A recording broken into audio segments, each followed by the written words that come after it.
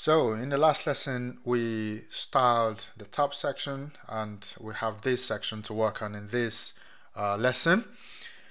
Okay, so this is the section we're working on, the header, and we have the navigation to also style.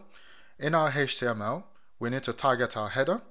Within the header, we have our H1. So we can do that by saying go into header and find the H1 child like this. Curly brackets, and we basically want to give it a font family, the same font family as we have on line 8, so you can copy it and paste it if you want. So it's Arial, will default to serif. So that H1, we'll give it a font size, something big, 83 pixels would do, and we also want to give it a color of red. If we reset, we can see our font is getting there. It has a lot of default values I've applied to it.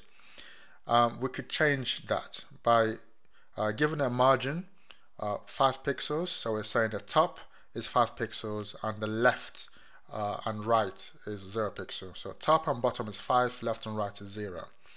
Okay, so that's reduced the margins for us.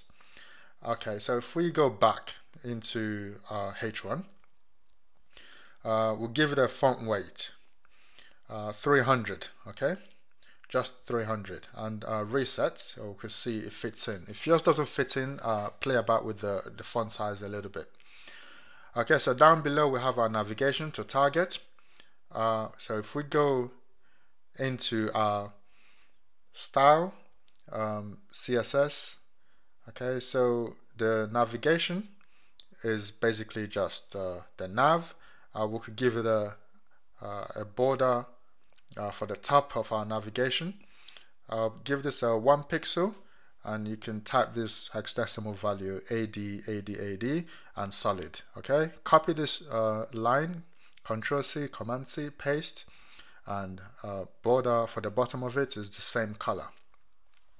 Okay, so if we reset, it gives us these 2 lines, top and bottom of our margin. Okay, so we have the space inside our navigation, top and bottom, to reconcile. So we could say the padding, 6 pixels for top and bottom and 0 pixel for left and right. Okay, so that'll give us some space in there. So if we reset, we have that there. So there's some default values being applied, which we could get rid of very shortly. So if we go into our system, we want to target our UL elements. Okay, within that there's LI, and we want to remove the style, the default style being applied to it.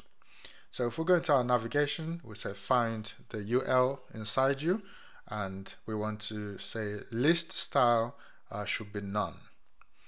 So if we save that and we reset, we can see the bullet points have gone.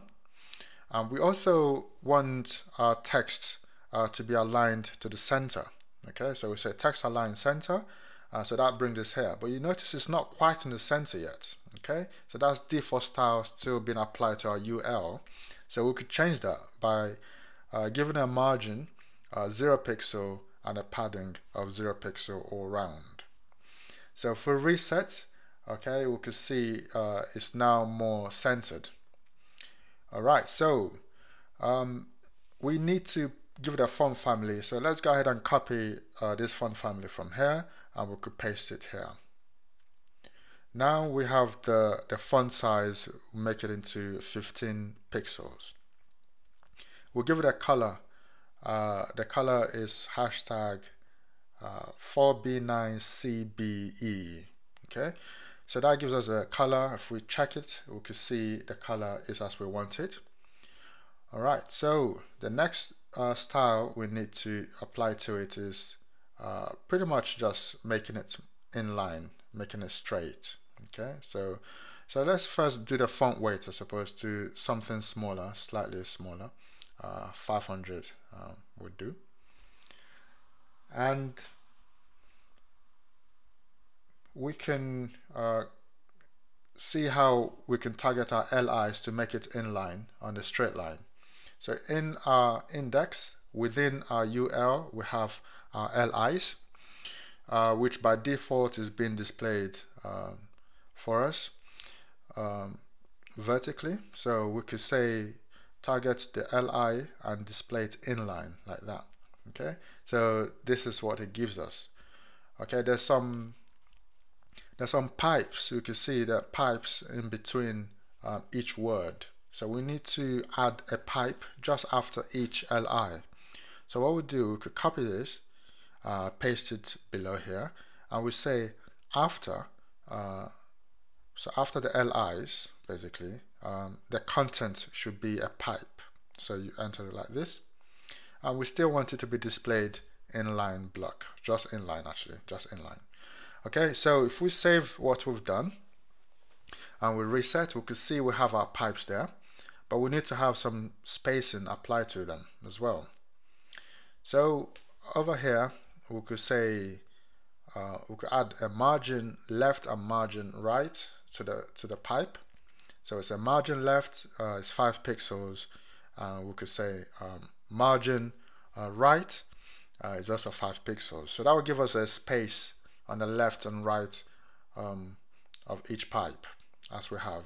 We don't need the last one, so we could get rid of the last one. So let's go ahead, copy this here, so we could target the last LI child. So we do that by saying LI last child. Okay, so we basically want to say after.